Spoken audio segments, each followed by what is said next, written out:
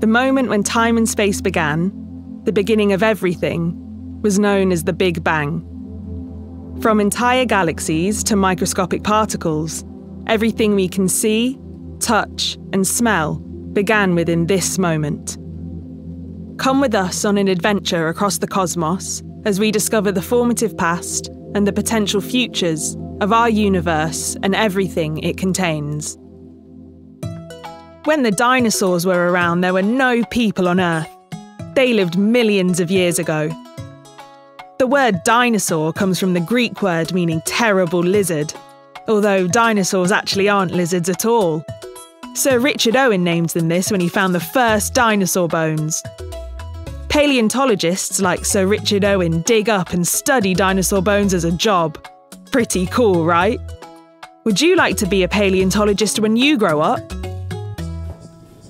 Well, you see, the idea is to make the beast think we're already dead, right? It's called playing dead. Dogs do it all the time. So it might have looked like I was napping during my guard duties, but I was actually playing dead because I thought I heard the beast coming. It's a win-win, like killing two birds with one stone.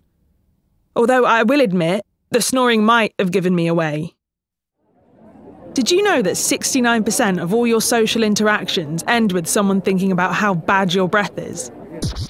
Okay, we made that statistic up, but no one wants to stand and chat about the weather, sports, or movies with a peg on their nose. Ice Blast Extra smashes on the scene and eradicates bad breath at the source. Minty freshness to keep you at your bestest. Claudia knew that she could never pull off the old-fashioned kind of running away. That is, running away in the heat of anger with a knapsack on her back. She didn't like discomfort. Even picnics were untidy and inconvenient. All those insects and the sun melting the icing on the cupcakes. Therefore, she decided that her leaving home would not be just running from somewhere, but would be running to somewhere. To a large place, a comfortable place, an indoor place, and preferably a beautiful place. And that's why she decided upon the Metropolitan Museum of Art in New York City.